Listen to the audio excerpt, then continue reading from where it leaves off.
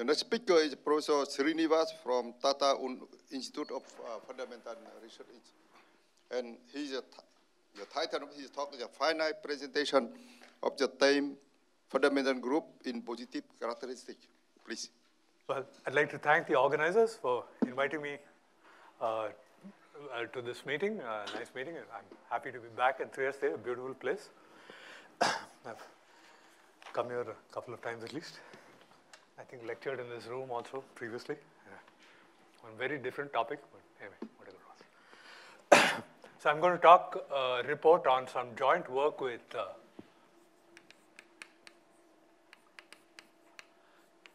Ellen Eno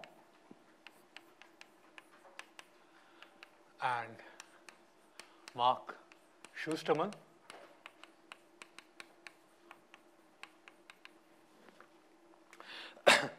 This work done during the COVID lockdown period. I've never met Mark Schusterman or talked to him. All correspondence has been entirely electronic because Ellen Eno knows everyone in mathematics and everywhere. So one of those AirDosh number type things, you know. So I've, during the COVID period, met in some fashion more than one mathematician through Ellen. It's been very interesting. Okay. So background is this. Let X be a connected algebraic variety to start with.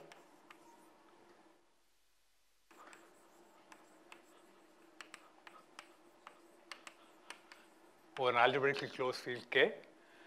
Then I want to talk about the étale fundamental group of X. I'll just write it as pi1X.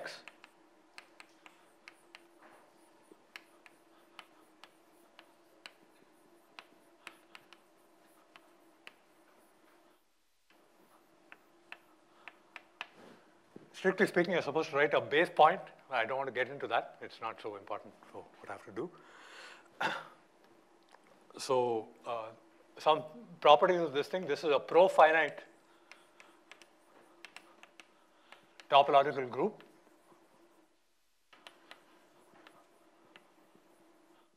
Right, so it has a topology in particular. And finite quotients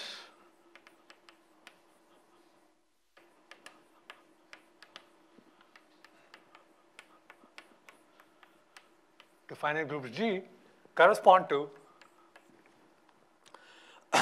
finite Galois,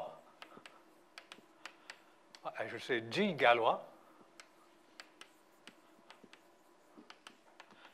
étale covering spaces F y to X.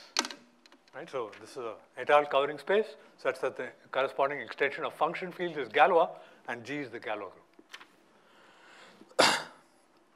Now, if K, the ground field K is the complex numbers, there's another fundamental group.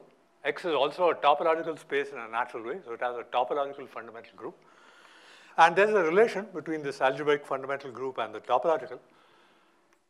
And let me write it like this. There's a group homomorphism from the topological fundamental group to the étale fundamental group. This is a pro-finite group. This is just an abstract group, so it will factor through the pro-finite completion. And it's a theorem that this is an isomorphism. Sometimes this is called generalized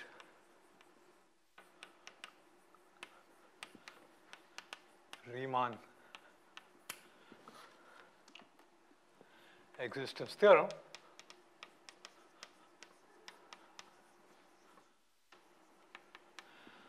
Though mathematicians from Germany tell me this is the wrong reference. It's Hebarkeit-Zatz is the correct one. Removable singularities is actually the proper reference according to some people. Anyway, whatever it is. In the literature, it's always called Riemann existence theorem. I'm just using that.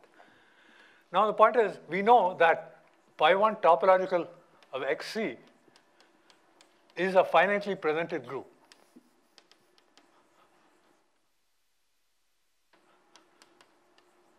Abstract group.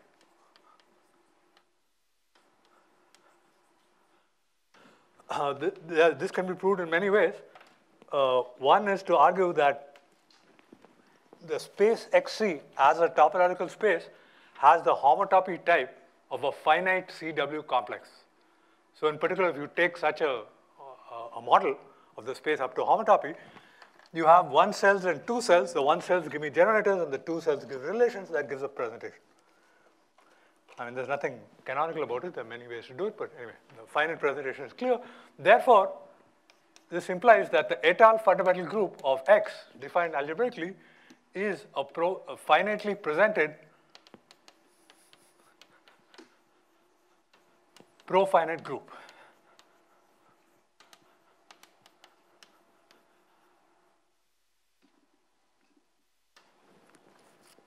Then there are some theorems comparing what happens telling you what happens to the algebraic fundamental group if you change the ground field from one algebraically closed field to another one.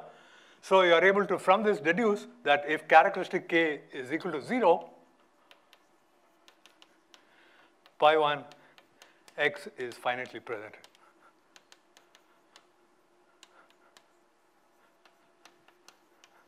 And the proof is compared with C. Let me not spell that out in detail as much. Okay. The natural question is finite presentation in the profinite sense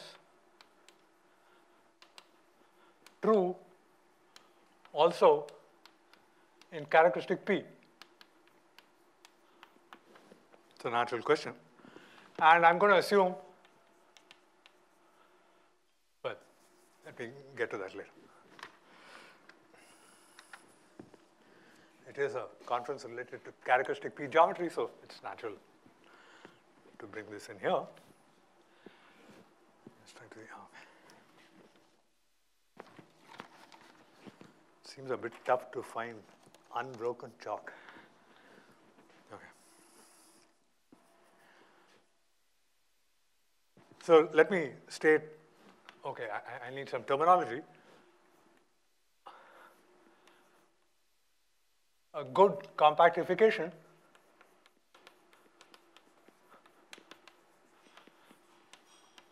of a non-singular variety X is a pair X bar D, where X bar is smooth and proper,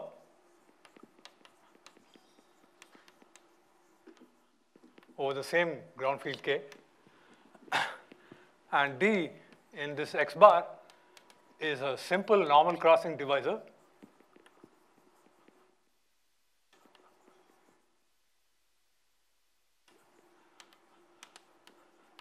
such that I've identified X, the original space, with the complement. So of course, naturally, then I think of X bar as a compactification of this X. So I need this terminology. And then let me state the first main theorem.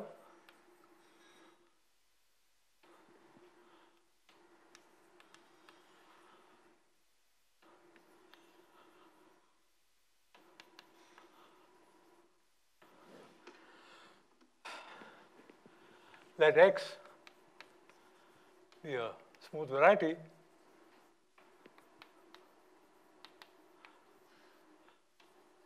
over K such that there exists a good projective compactification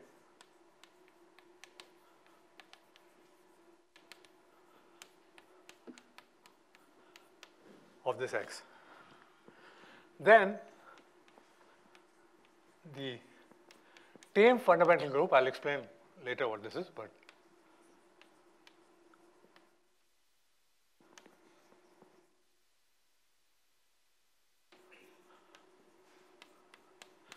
is finitely presented.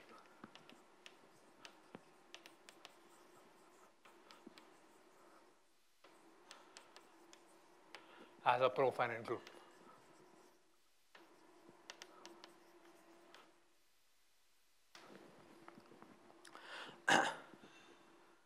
In particular,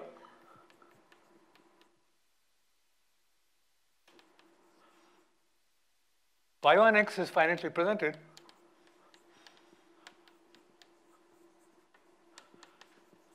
if x is smooth and projected.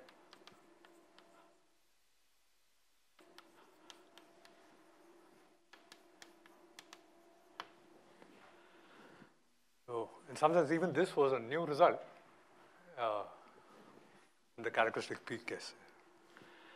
Let me write down a corollary, which is worked out a little later with Jacob Stix and Marcin Lara. If x over k is proper and connected, I suppose, then pi1x is finitely presented.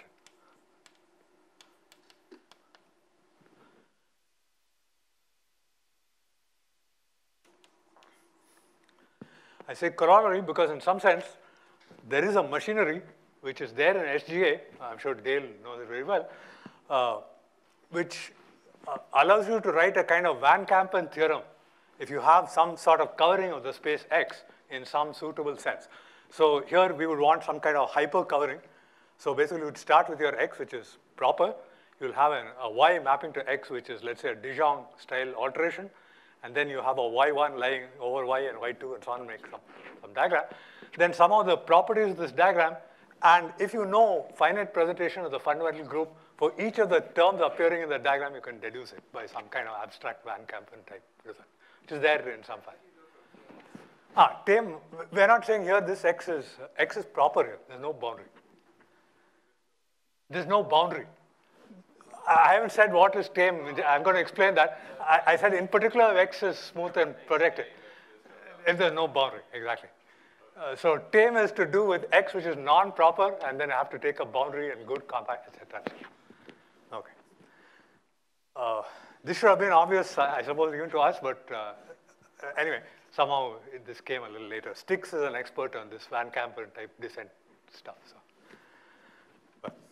So I'm not going to really talk more about this. It's a corollary of this with known machinery, but it's a little abstract machinery which is there in the literature. Yeah. The real thing is the smooth projective case. And as Dale is pointing out, there's something about tame. Whether something like that, what is tame in the general case where you have singularities, we don't really understand. And so I think we don't have a good equivalent of the tame thing here in this more general context yet. I'll comment a bit about some of the issues with tameness afterward.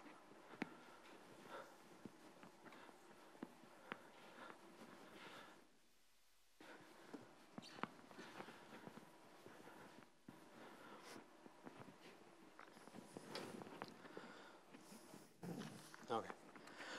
Now let me give you some background remarks about the theorem.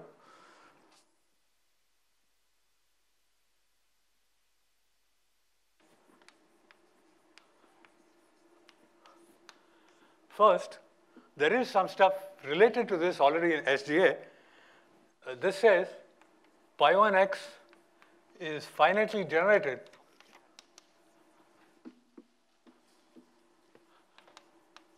if X is smooth and projected.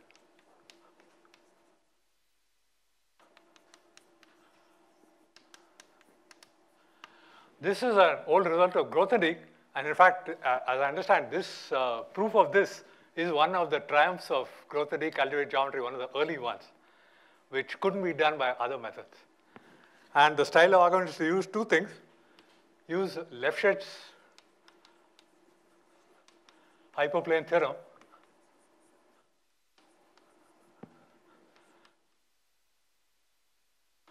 for pi1, which says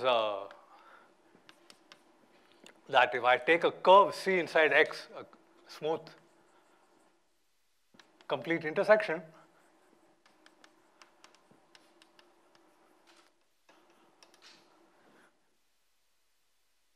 implies pi1C maps onto pi 1x. Well, this part of the Lifshitz theorem is actually not so difficult to prove. It is essentially there in Hartshorne's book in some fashion, algebraic geometry. The lemma of Enriquez Severi, which says that an ample divisor is connected. Basically, that's the statement. So that implies things like this without much difficulty. So it's not very hard.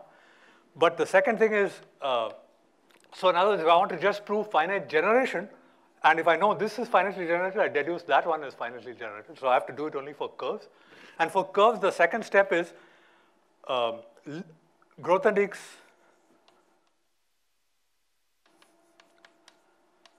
specialization for pi 1. So here the idea is that if you have your curve, so suppose you have some curve C over spec lambda, where lambda is some complete DVR, and you have then sort of its spec K, the quotient field, and then pass to the algebraic closure. So I have a sort of generic fiber of this thing, geometric generic fiber, and I have the closed fiber, which is, let's say, my curve C in characteristic P. So this script C is some sort of lifting to characteristic 0 of the curve in characteristic P. Such a lifting always exists because obstructions to lifting live in H2 of the space which you're trying to lift. C is a curve. It has no H2 of any reasonable sort of sheaf, so there are no obstructions to lifting. Right? So you can construct such a diagram.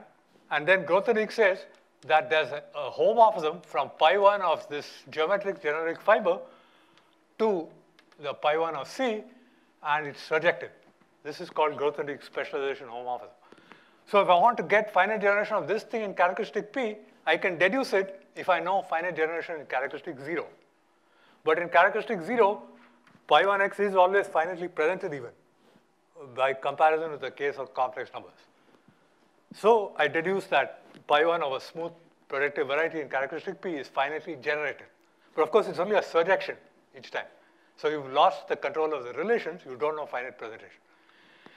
SGA, in fact, has a comment that quite possibly finite presentation is false for pi 1s of curves in characteristic P. Or this is like a fine curve. No, smooth projective curve.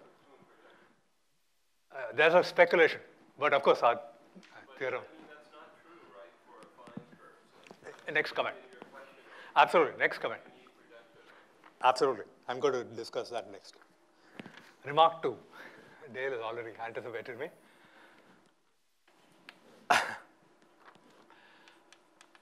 Pi 1 of the affine line, not finitely generated.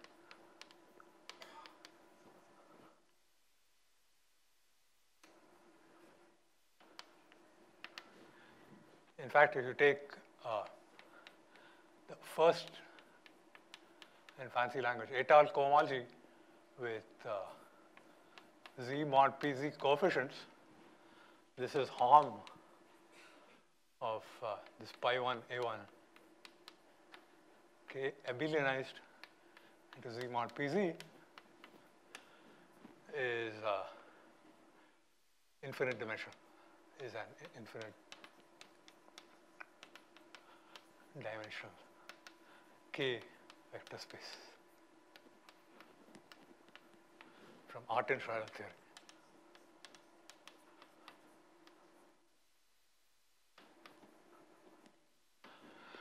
So concretely, I can think of coverings of A1 to A1 given by equations like y to the p minus y equals x raised to m. And I can take mi, some integers, assume p doesn't divide any of the mi's, and m1 less than mn, let's say. Take n of these guys. That gives me n z mod pz Galois coverings, one for each of the integers mi. So this equation defines a z mod pz et al. Covering, so-called Artin-Schreier covering.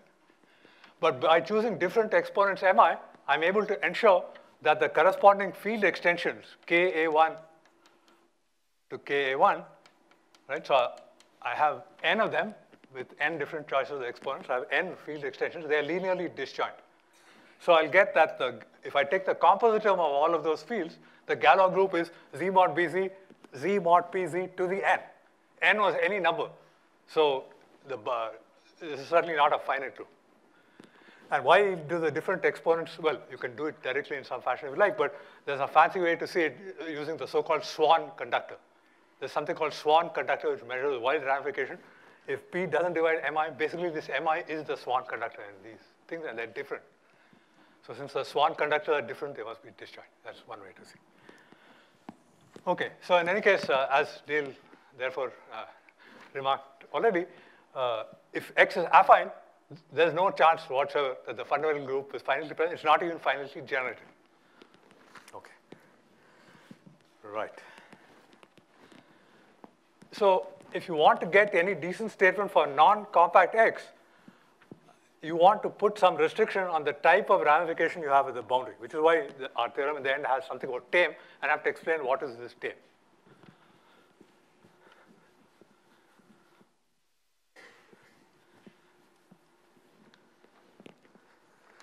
Right, so how does one think about Tame?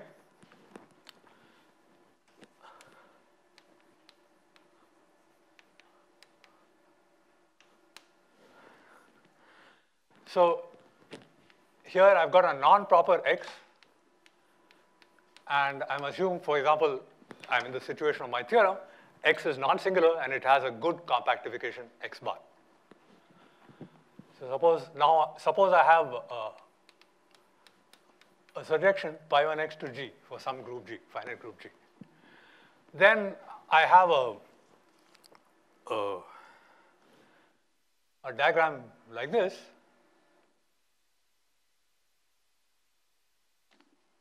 This is a G Galois et al. Cover, right? Because quotients of pi1 correspond to such things. But now my X came with an X bar, a compactification. So I can normalize this X bar in the function field extension here and get a normal variety Y bar with a map to X bar, a nice finite G Galois. But now this may be ramified at the boundary. So let's choose Y, just notation, Y0 contained in Y bar minus Y, a boundary component.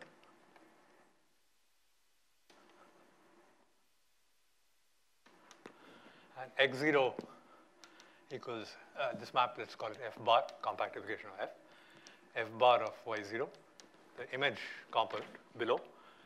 Then I have discrete valuation rings, O X0 X bar, O Y0 Y bar. These are DVRs. And because both of these are normal and these are divisors, so these local rings are DVRs. So I can look at the ramification in the following sense. I can take the maximal ideal here, the discrete valuation here, and look at how much it's ramified there in the classical sense. That is, you take the maximal ideal mx0 and then multiply it by O y0 y bar. This is m y0 to the e for some power e, because this is a DVR, and this e was sort of ramification index.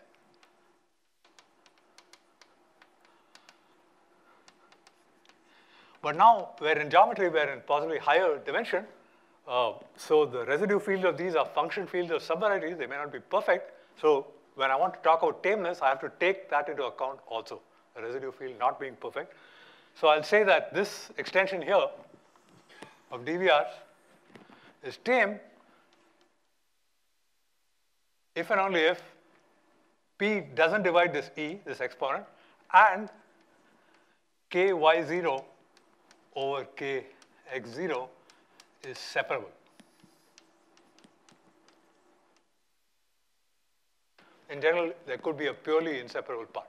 So I call something tame if that bad phenomenon doesn't happen and P doesn't divide. So no, P isn't interfering with anything. That's what you want. So now I can define the original covering Y to X. So we say F is tame relative to our compactification x bar if every such dVr extension is tame in this sense.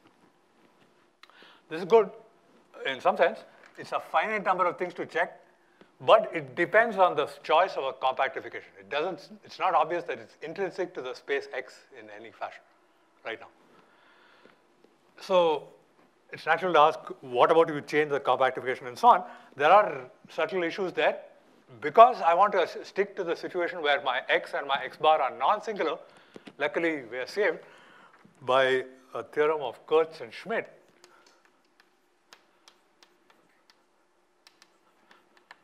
They showed that if this appeared in 2009, though I must say this is the published reference, and they have studied other notions of tameness and functor reality and various things, but the particular thing I'm going to say maybe was known to other people. I wouldn't be surprised. But they've looked at other aspects of tameness. If people want to know a little more about that after the talk, I'll be happy to talk more about it with people. So their theorem is, if X has a good compactification,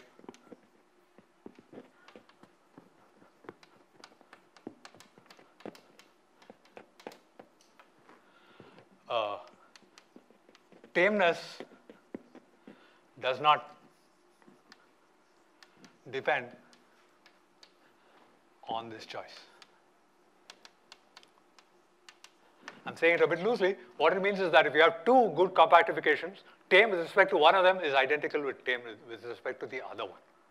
So at least in that sense, it doesn't depend on the choice. And the way they prove it is there's another notion of tameness to do with restriction to curves. That doesn't depend on any choice, and he shows the same as what you get with any given good compactification. Anyway, so if you're interested in issues to do with this ramification in higher dimension, please do take a look at this. And in particular, they haven't fully resolved all the issues. There are interesting things left there to think about. And if good results come out of that, I think arithmetic geometers will be able to use it. Anyway, right. So now that I've got a notion of a tame covering, I have automatically a notion of tame fundamental group. So that's some sort of quotient. Let me just write pi1t. This is the quotient such that pi1x to g factors through this pi1 tame, this quotient, if and only if f y to x, the associated cover, is tame. Right? So tame coverings are a proper sub-collection of all coverings. So there's an associated Galois category and so on. There's a fundamental group. So that's the tame fundamental. So our theorem is about the tame fundamental group of a variety, smooth variety X, which has a good projective compactification. Okay.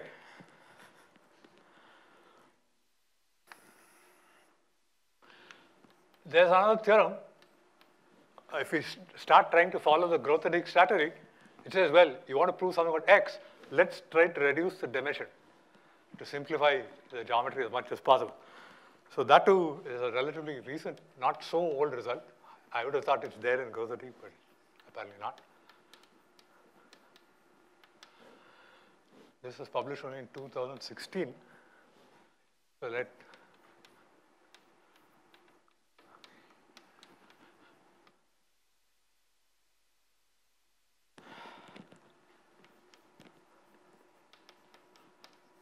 take a good projective compactification of a non-singular X.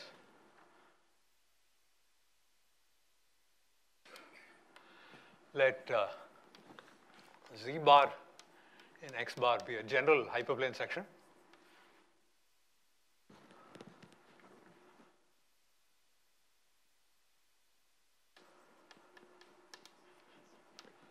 Z equals Z bar intersection X. then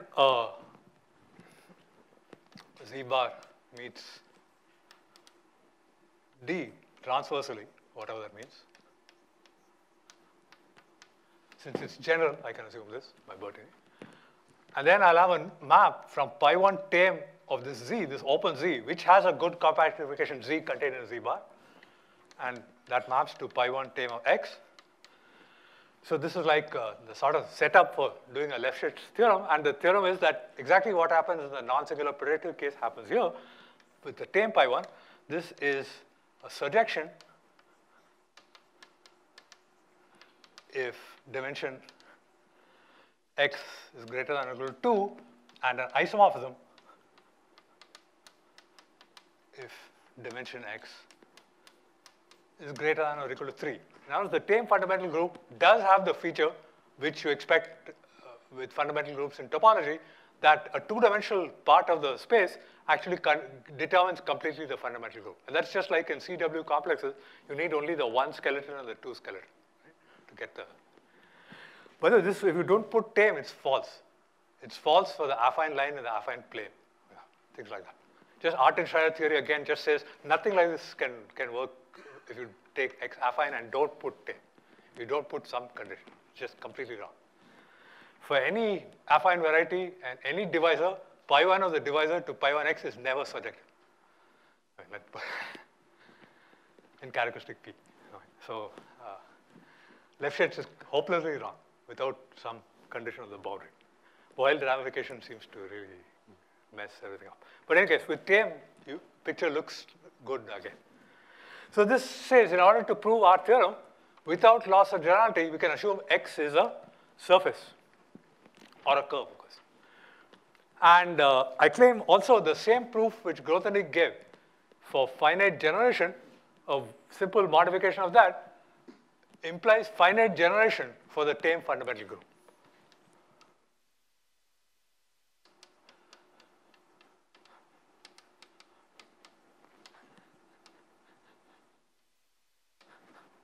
So this is basically Grothendieck. The sense that once you have the Lefschetz package, Grothendieck allows you to carry through everything. Grothendieck has looked at tame in the case of curves and compactification of curves. Of course, curve has only one compactification, which is automatically good. And he has constructed his business of specialization and stuff like that. Yeah, this sort of picture works even with a boundary, with a divisor. And this is there in SGA somewhere. And he has constructed such a homomorphism, and even putting, well, here you don't put anything, but here you put tame, it's surjective. C is non-proper, and put tame, this package still works. And in characteristic 0, it's the same fundamental group which you had. So finite generation works the same way. That's what. SGA has all this and says possibly finite presentation is going to be wrong. That's the speculation.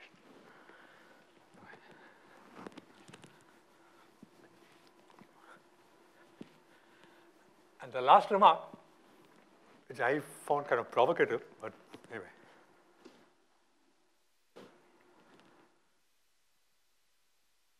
This business of 4 supposed to be. And 5, we do not know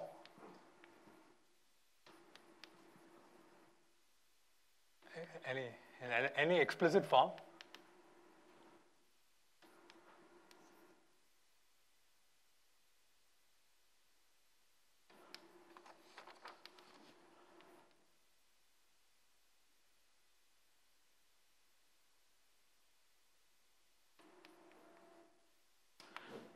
saying this badly. Let me explain it again after writing it down.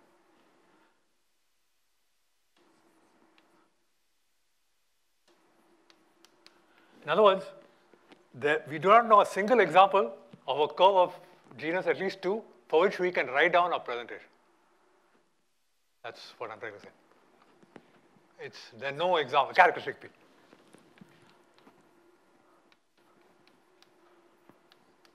Of course, in characteristic 0, we have a standard presentation. Yeah. Exactly. So if you want to prove finite presentation, therefore, clearly it's not by writing down any kind of presentation or doing any calculation. There has to be some other indirect method. And there is one. And that's somehow what was unearthed by Schusterman, colleague. And he proved in particular finite presentation holds for curves using this method. And then higher dimensions is what Ellen and I have joined the project. So there's a theorem in group theory, Lubotsky, 2001. This is very interesting.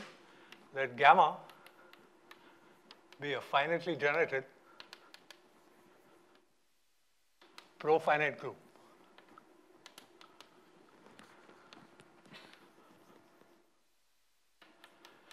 Then gamma is finitely presented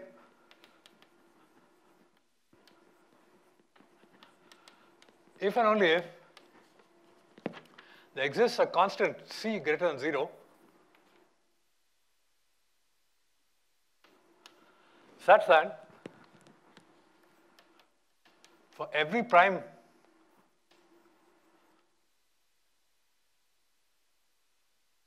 L and every finite dimensional FL gamma module,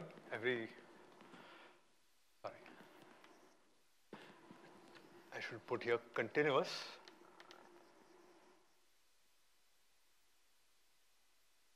There's a topology. M, we have dimension over the finite field FL of the second group cohomology of gamma acting on M. M is a continuous gamma module. So there's a notion of group cohomology, continuous co-change, and so on. This is a finite dimensional vector space because M, the underlying vector space, is finite dimensional. This should be bounded by constant times the dimension of M. So the claim is if there's a constant C which doesn't depend on the prime L or the module in characteristic L, such that this estimate holds on second group cohomology, this is equivalent to finite presentation. So this is something to do with the theory of the Schur multiplier, if you've looked at those kinds of things in group theory. So this is the criteria. Okay. So of course, our main theorem is going to be, we're going to check this. This is a condition in cohomology. We'll try to understand cohomology of spaces and prove it. But I want to explain a bit what is this criterion about? What is it trying to do for you? Why do we believe it? It's quite shocking that something, this looks like very little information somehow. And how did you get something out of nothing is what you might wonder. And that's what I'd like to explain next a little bit. So remarks on Lubotsky's criterion.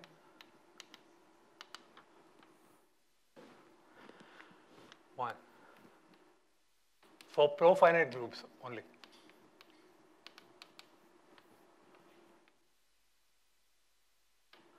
No similar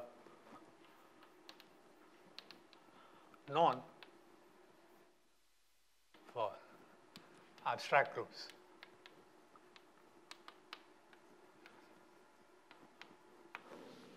So it's using the pro-finite structure in some fashion. And two, let's write gamma as F mod R. F equals pro-free group on a finite set, and R closed normal subgroup.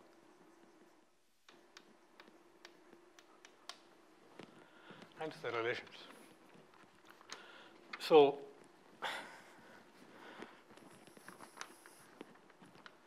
what Lubotsky's criterion is doing for you somehow is the following.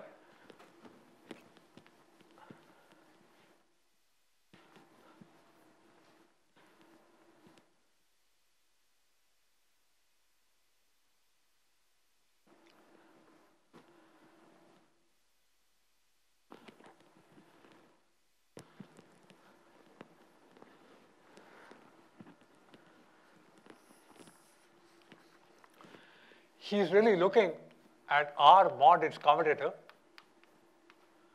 as topological F mod R equals gamma module. This is now an abelian topological gamma module.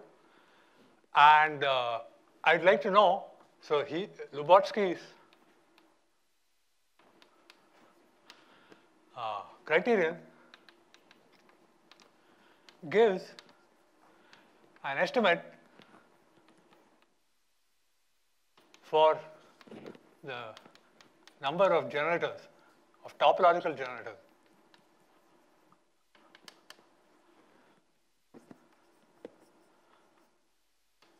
Of this R mod its commutator. So how does that work? Well, since the thing is abelian and we're profinite, I can work one prime at a time. So I can just look at the L-adic part for each L. Then I can, and I remember I know finite generation of gamma. So I know F is a finitely generated free group. So from that, somehow I'm able to do a kind of Nakayama argument. And if you know it mod L for each prime L, you get it L-adically. And then once you can get it L-adically for each L, it doesn't matter that there are infinitely many primes. If profinite, I can do a topology type business and close everything up. So his criterion here is really estimating the number of generators, not only of this, but he's saying for each prime L, you look at R mod RR tensor Z hat Z mod LZ. And then he's trying to estimate the number of generators of this thing. And, you know, if it's not finitely generated, I'll be able to find a sequence of things getting bigger and bigger, the cohomology sort of growing, something like that. You can imagine the type of argument. Okay, this we might believe. But what about this whole big non-abelian mess here? We haven't said anything, right? The criterion isn't telling you anything about it. So there's a business which I found, it's cute, but it sort of explains what's going on. Let me just write an example. So let GI be an infinite sequence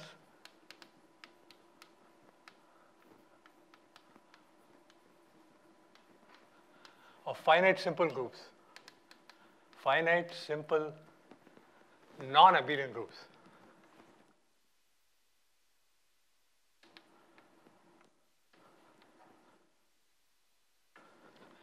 Let G be the direct product of these GI.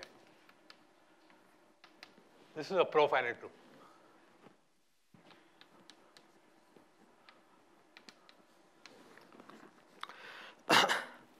So now let little gi in gi minus the identity be any element.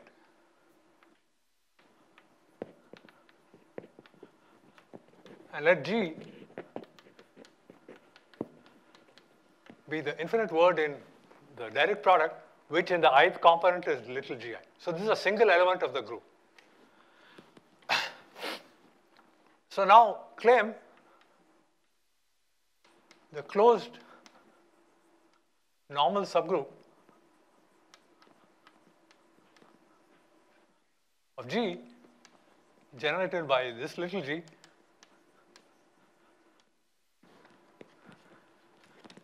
is G itself. So I don't know anything about the group theory structure, but nonetheless, up to taking conjugates and closure, it's generated by one element. This is how it gets rid of all the non-abelian stuff, basically. All the non-abelian stuff disappears for abstract reasons. And let me explain why this is true. This is actually pretty obvious. So fix an I0 and choose H0 in G I0. Take HI equals 1 for I different from I0. Fix an index I0 and choose some element in that particular factor, and everywhere else just choose the other elements to be 1. Let H be this sequence HI, which is non-trivial only in the I0th component. And let's compute the commutator GH. So I claim this is basically the commutator of GI0, HI0 in the I0th factor and identity in every other factor. Obviously. But now if I let this hi0 vary, I get all possible conjugates of this gi0 inside the factor capital G I0. But capital G I0 was a finite simple group which is non-abelian. So taking commutators gives me everything. So I can get the entire factor just by taking this element 1, this particular element, conjugating it and fiddling around. If I can do it with 1, I can do it with finitely many. Once I can do it with finitely many, I can take the limit, get all of it. So without understanding anything about the structure, I managed to generate it by one element up to topology. And that's exactly what Lubotsky has also managed to do. That's why his criterion works only in the pro-finite case. All the non-abelian stuff takes care of itself automatically in some fashion. So more carefully you want to argue this, you have to use the so-called Frattini subgroup, which is the group theory version of the Jacobson radical. You know, it takes the non-trivial closed maximal subgroups and take the intersection, left, right, doesn't matter, just like usual Jacobson radical and so on. The quotient group is a direct product of finite simple groups. Some of them are abelian, some are non-abelian. The non-abelian ones are all gone, thanks to this. I'm left with the abelian ones. The abelian ones, well, he's giving you a criterion.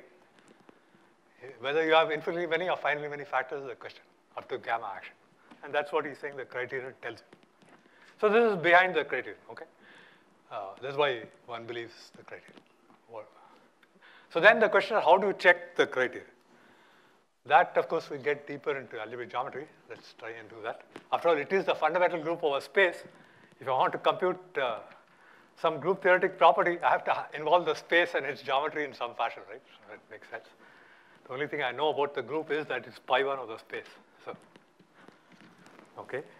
Right. Let's go here.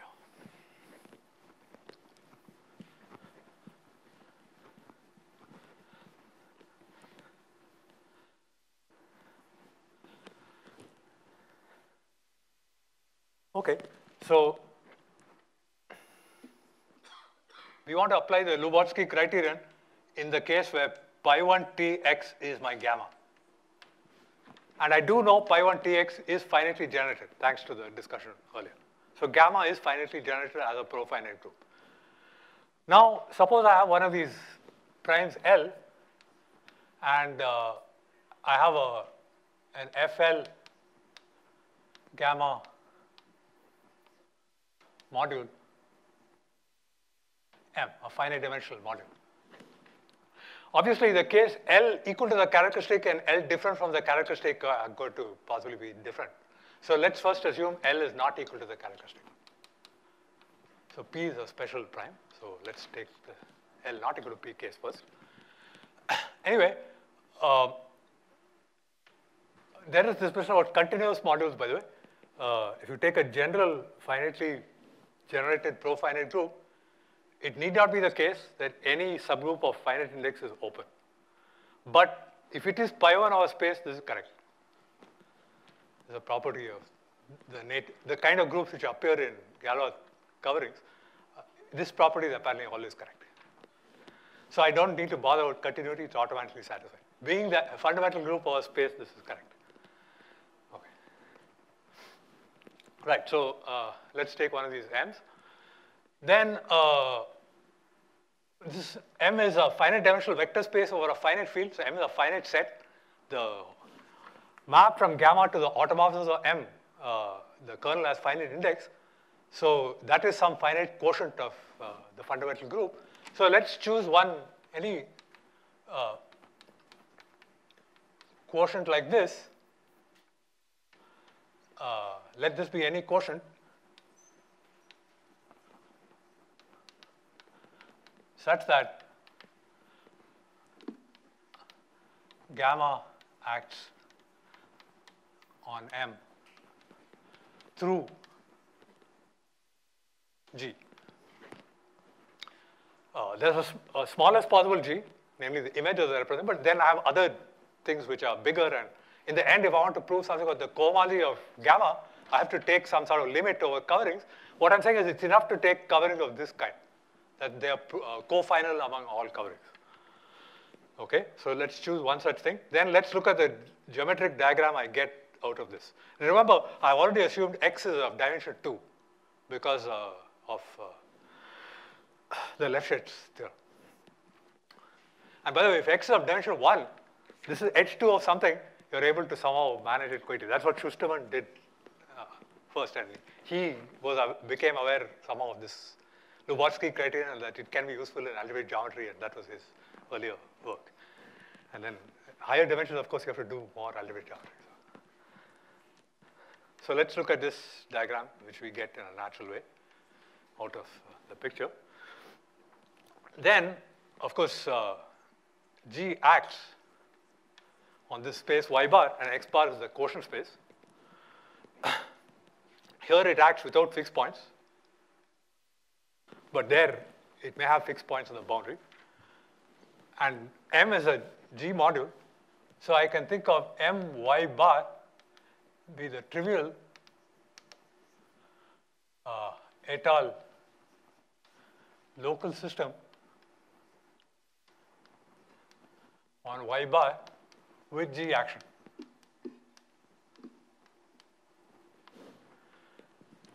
I mean, trivial local system is basically just the product y bar cross M. G acts on y bar, G acts on M, it of course acts on the product. So that's obvious, that's what this is doing. But now the part is I can look at My equals My bar restricted to y, it's the same, similar type of analysis. But now the action is free, and so there's a descent to a local system on X.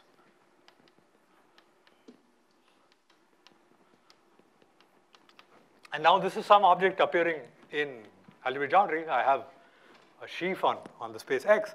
I can talk of the cohomology of X with coefficients in this sheaf. And then I claim that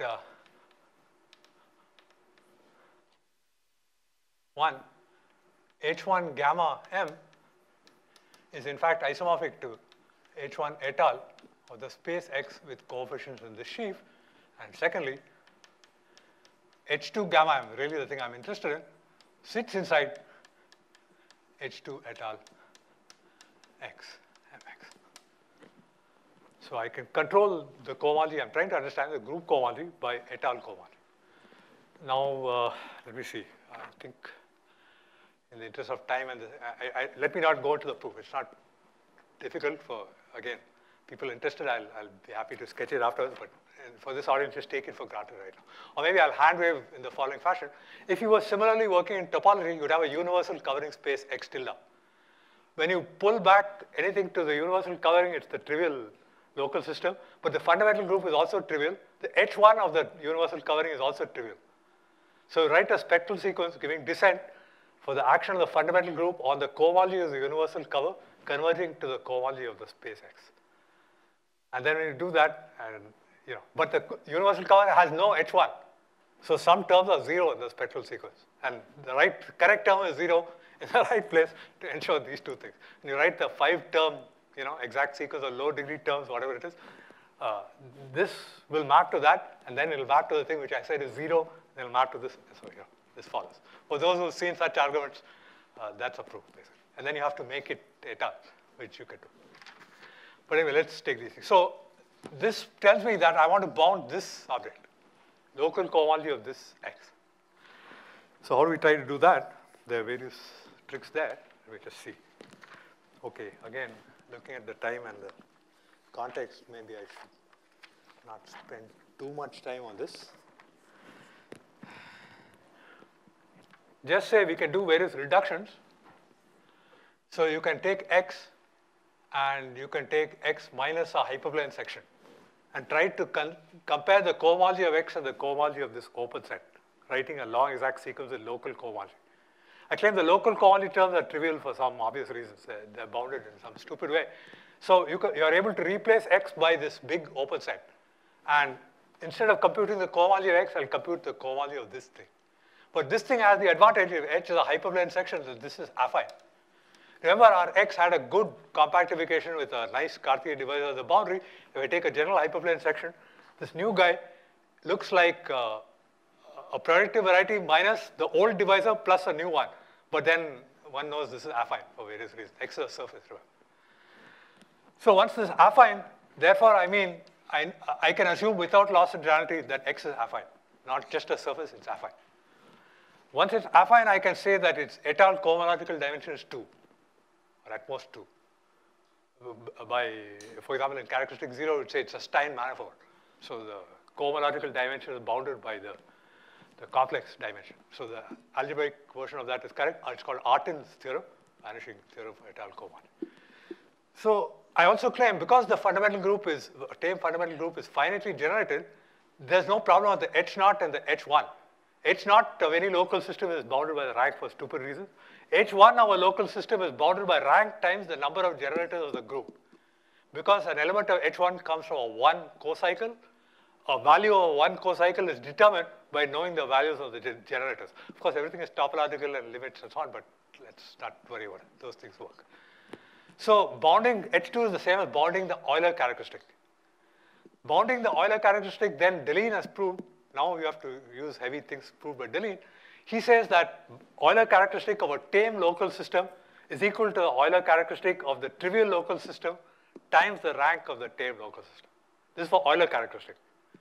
Only for tame local systems. If it's not tame, then you have to worry about Swan conductor in the boundary, nasty things happen. But we are tame in our situation. Then the trivial local system, you say, well, okay, it's trivial, right? The rank is 1. So it's just some invariant of the space X. But there's a prime L involved. I have to check whatever the chi, which I got with FL coefficients. So X is affine. And we have chi of the trivial local chi X FL, the trivial local system. And I want to know that this chi there's a constant C bounding the chi. That's the type of thing I want. But in fact, this chi, if you think about it, is the same as chi XQL for homological algebra reasons. Because this time. Yeah. My time is over. Okay. Yeah. 1 more minute. Okay. Fine. Doesn't matter. So then you have to use Deligne's proof of the Weyl conjectures, etc., etc. This comes from the zeta function. Once you put QL and Weyl conjectures take care. The interesting thing really technically is the P part, but let's leave that to experts who, some people want to hear about it. I'll tell them. Thank you.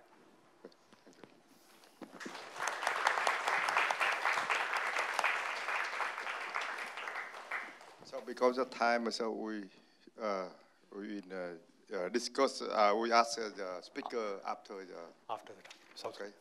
And, after the talk of last. So we have 2 minutes for the preparation of the last talk.